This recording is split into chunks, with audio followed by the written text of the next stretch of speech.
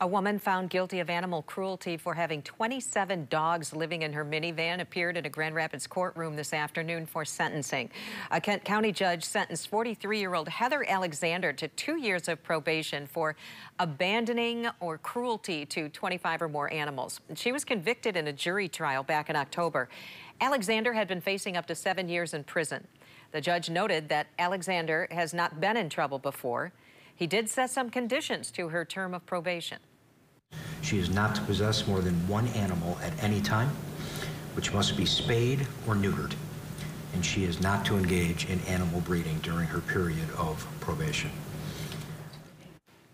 Alexander was charged after the dogs, mostly Chihuahuas, were discovered in her minivan in March of 2022.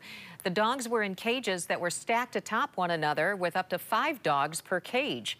They were taken to the Kent County Animal Shelter and then adopted out.